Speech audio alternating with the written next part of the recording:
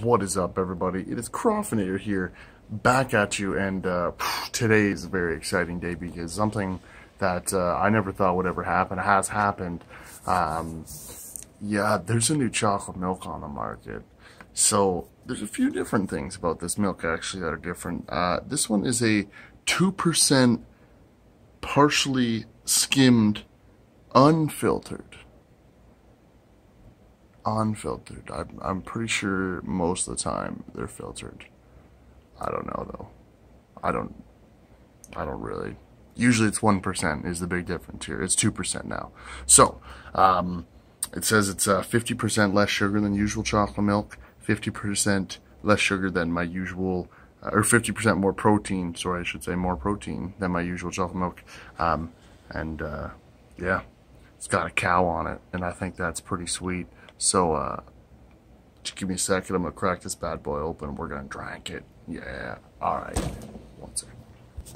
Alright, so I got the cap off. Let's take a sniff, diddles. Oh, that smells real good. That smells real good. Wow, I don't even know how to describe it. Like, it's better than your usual chocolate milk smell. Nielsen just smells awful. Beatrice smells amazing. Gailey smells pretty good. And this stuff smells better than any of it. So let's just... Whoa. Okay, I can tell you what's up with that 2%. It's like I'm drinking a milkshake. Wow, that's thick.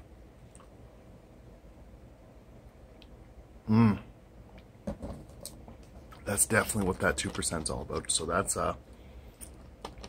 a lot thicker than I'm used to for chocolate milk. Not gonna lie, I feel like I wouldn't be able to sit there and pound more than a 500 ml of that stuff because it's so, like I said, so thick.